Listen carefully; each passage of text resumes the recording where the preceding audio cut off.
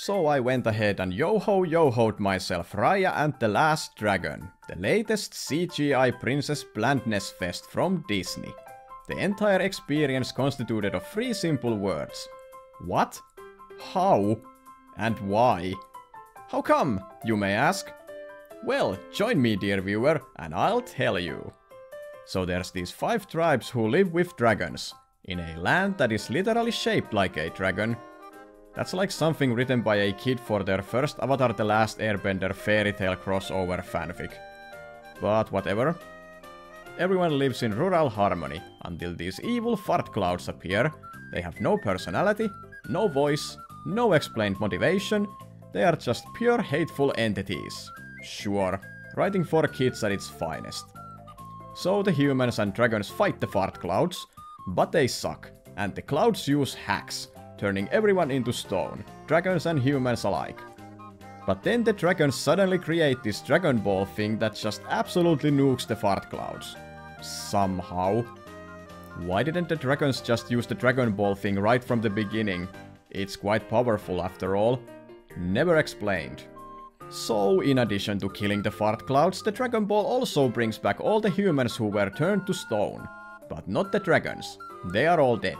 Except for the last dragon, who just disappears after the battle. Why? How? Never explained. And after the dragons are all gone, all the humans start fighting over the Dragon Ball. And so this one tribe decides to hog it for themselves and shove it inside some dingy cave. To protect it. The implication is that everyone else is too stupid and power hungry to be allowed to have the Dragon Ball. But this one tribe is totally smart and knows not to do anything with the Dragon Ball except keep it at a pedestal. Okay, one tribe good, everyone else dumb, sure. This all happens 500 years before the main story begins.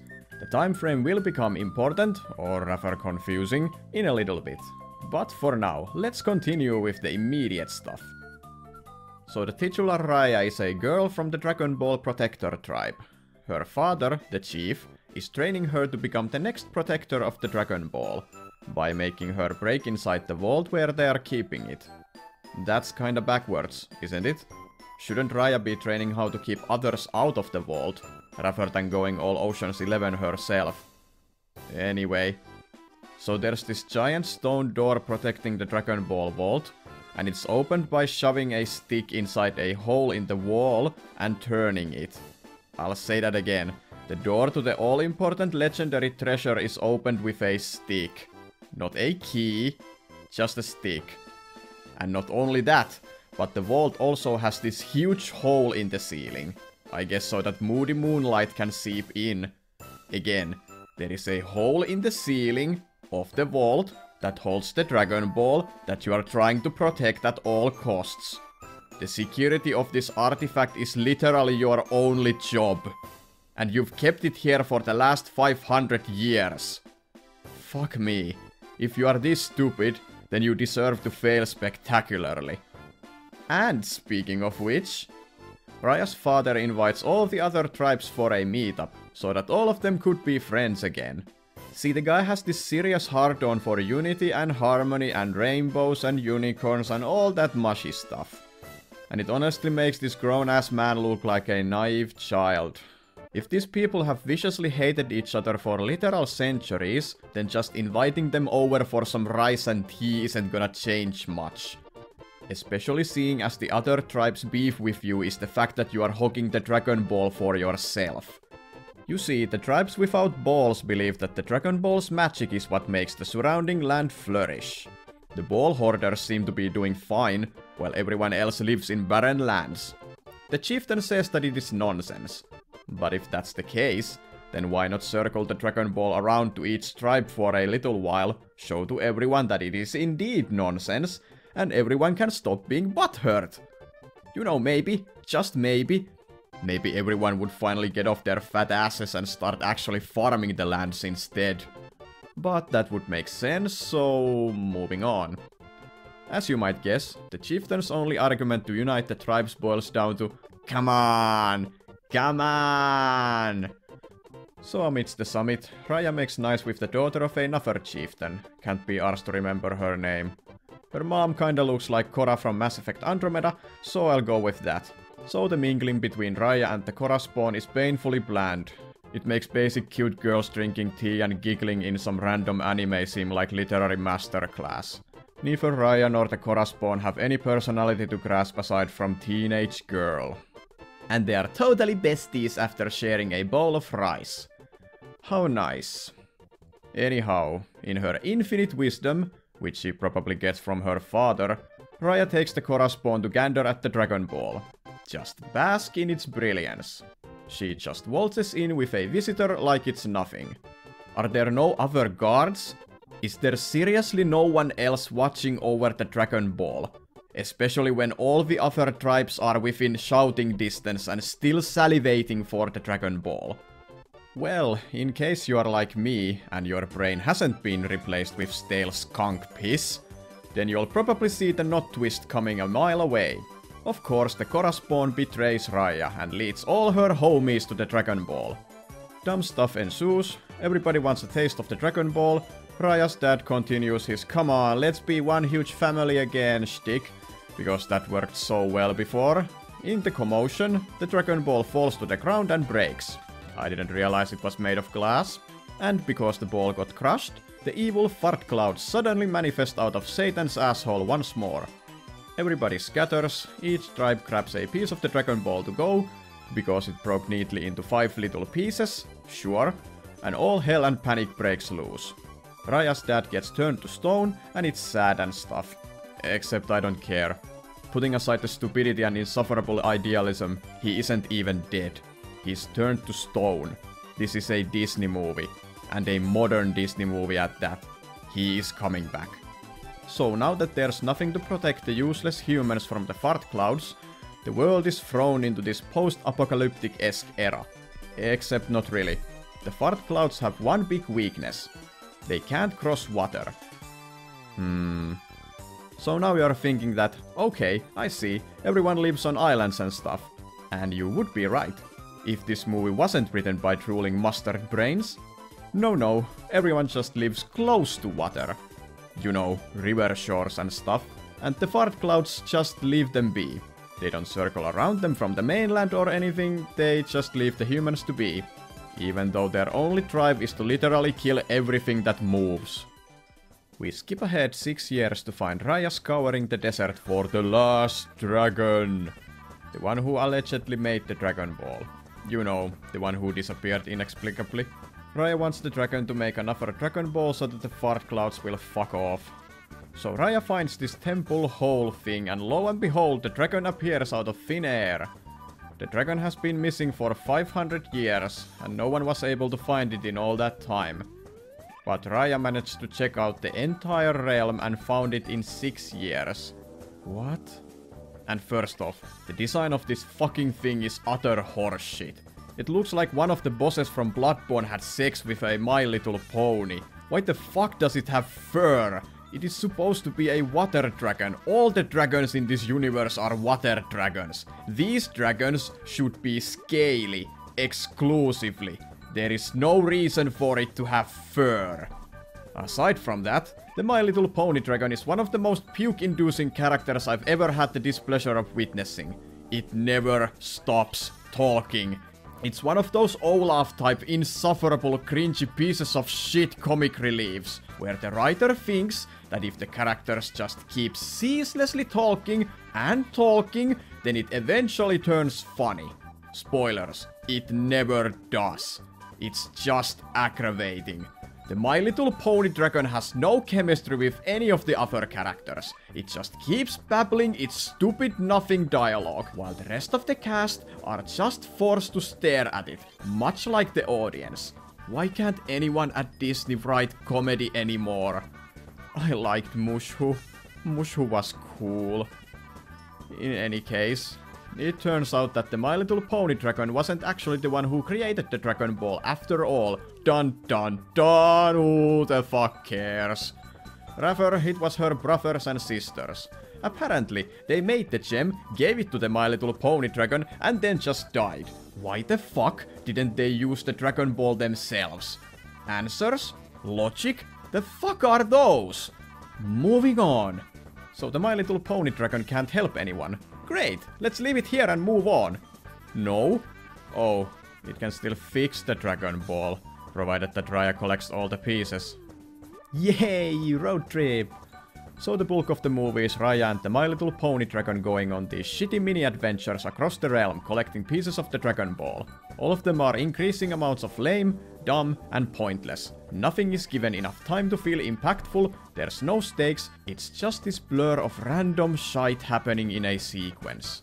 One of the chunks is inside this Indiana Jones Temple of Doom place, and it's done and dusted in a minute. I say a minute, but it feels like a goddamn hour because of the pony dragon just won't shut the hell up. I have no recollection what it was actually spewing from its dumb, idiotic, useless, dumb, fucking dumb mouth. It's just ear-grating static and I fucking hate it. But yeah, Raya just strolls inside the trap-infested place like it's nothing and snacks the shard so easily that I honestly blurted out, "That's it?" after the fact. The hunt for each of the Dragon Ball pieces is so easy that it makes me wonder how on earth has no one else collected them already. Mind you, Raya isn't the only one after the ball, so either everyone else in the universe are utterly retarded, or Raya is one of the most plot-favored pro-tags in a good while. And because one shitty sidekick just isn't enough, Raya also meets new teammates along the way, who are all dull and annoying. Though never to the extent of the Pony Dragon fuck. She's the empress of shitty screen time. The cast grows to hold such innovative characters as a generic kid operating a riverboat, a baby con artist with sidekick monkeys. What the fuck? And a Down syndrome Viking. Sure, I can't wait to hang out with these characters in the next Kingdom Hearts game. Every single one of them is useless in the grand scheme of things. Yet they tag along for the adventure anyway. No character is given room for development or fleshing out. They all have the exact same fucking backstory. My family was wiped out by the fart clouds. Riveting.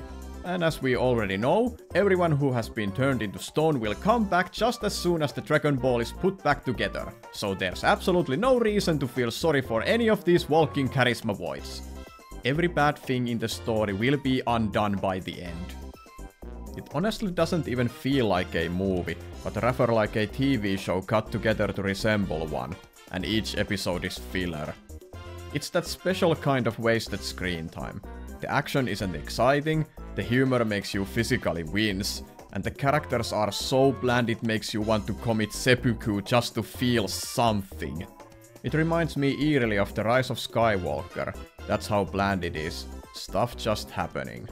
That's actually an apt comparison, considering the main villain of the movie. We have the Korra spawn all grown up, and just like Kylo Ben Solo before her, she too has zero charisma, no threatening presence, inconsistent motives, she's just shit all around. She chases Raya across the land, and the two clash a couple of times, and the movie wants to paint the two as some kind of epic rivals, but I honestly couldn't give two shits about their relationship. There's nothing interesting going on here. Korra Spawn is just a selfish cunt who once pretended to be friends with Raya, and Raya herself is just a bland hero. That's it. The conflict doesn't even make any sense in the first place. Raya is trying to rid the world of the fart clouds, and the villains are all like, "Nah, give me the Dragon Ball, I wanna do stuff with it instead." What exactly are the abilities of the Dragon Ball? That is never fully explained. Does it actually breathe life to the land or something? The tribe of the Korra Spawn seems to be thriving after holding on to one of the shards for 6 whole years, so maybe? In any case, you'd think that everyone would be on board with nuking the fart cloud so that the not post-apocalypse can end. But I guess not. If everyone had functioning brains and a healthy sense of self-preservation, then the movie wouldn't happen now, would it? But the plot doesn't matter, because the purpose of modern tales isn't entertaining the audience or offering narratives with stakes and payoffs. No, it's all about the themes. And what theme has this film chosen to slap onto itself to justify its existence? Well, that would be trust. See, the movie pretends like Raya has some kind of lesson to learn when it comes to trusting others. The My Little Pony dragon is all like, "You should trust people more, Raya." And Raya is all like, fuck that noise, people are dicks. And she is absolutely right. No kidding, every single person Raya meets on her journey, even her so-called friends, try to fuck her over in some way. The little kid on the riverboat, he offers his help for money. The baby con artist and the monkeys, they literally tried to rob Raya. The stupid Viking guy, he captured Raya and was planning to do who knows what with her, but was too mentally challenged to go through with it. Not to mention all the shit with the Korra spawn and her tribe. It's fucking hilarious to think that this movie tries to tell its audience to be more trusting of others, when all the events of the movie give the exact opposite message. Most people in the film's universe are selfish, vindictive bastards. They don't deserve anyone's trust. And there is certainly no way that such hateful and greedy people could ever come together as a single tribe. The funniest example comes right at the end of the film. So the My Little Pony dragon convinces Raya to approach Korra Spawn as a friend and just ask for the final piece of the Dragon Ball. Why the fuck would Raya do that? And why the fuck would Korra Spawn agree? The two have never been actual friends. It was always just a ruse. Did the writers forget their own story thus far? I can't exactly blame them, but still. Anyway, they meet up as planned, and can you imagine my lack of surprise when Korra Spawn double-crosses Raya, again, points her with a crossbow, and demands that she give her all the pieces instead? So that's a roaring laughter moment right there. Yeah, sure, trust others blindly, even when they've done nothing but lie and cheat and try to literally kill you. Nothing bad will happen if you trust them. And not only that, but the My Little Pony dragon also gets killed as Korra Spawn accidentally misfires her crossbow. You bet I was cheering at that. The greatest joy this movie gave me was seeing that stupid blabbermouth finally shut the hell up. And then I burst out crying because I realized I was watching a Disney movie. So there was 0% chance that the dragon was actually dead for good. Then we have the climax of the film. After the last dragon is dead at last, the rivers of the land suddenly dry out, for some reason. With nothing to stop them, the fart clouds have an extra spicy temper tantrum and decide to advance on everyone, starting from the tribe of the Korra Spawn. Oh no, I'm so worried for everyone's safety, especially the literal cheating villains. While this is happening, Raya has a bitch fit about the death of the My Little Pony dragon. She marches to meet Korra Spawn all badass and angry. The film has all these ridiculous angsty shots of her being all Anakin Skywalker going Old Republic on some younglings. She's pissed now, and she's totally gonna kill Korra Spawn. Good, that's what she should have done already. Meanwhile, Korra Spawn is angsty because the fart clouds turned her mom into stone. Ooh, she's pissed too. Time for an epic final showdown. Cunt versus Bland. Let's go! And so they do. There's nothing else to say. They just fight. And out of all the things the Korra Spawn could possibly say in this situation, she starts blaming Raya for all the misery. No, seriously. She says, and I quote, "You didn't trust her. That's why we are here. You are as much to blame for the My Little Pony dragon's death as I am." How the fuck is any of this Raya's fault? You were the one who lied and cheated and betrayed and literally killed the dragon, you stupid worthless cunt. Shut your dumbass mouth and just die already.